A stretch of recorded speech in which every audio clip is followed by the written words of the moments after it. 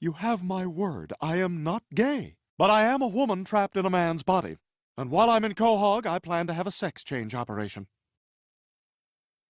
Oh, come on, just be gay. Hey, guys, you got a minute?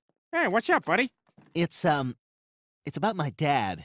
He wants to have a sex change operation.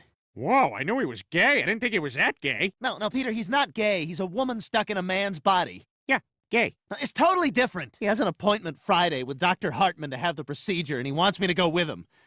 I don't know if I can handle that. Well, I'm sure your friend Peter would be happy to come along for moral support.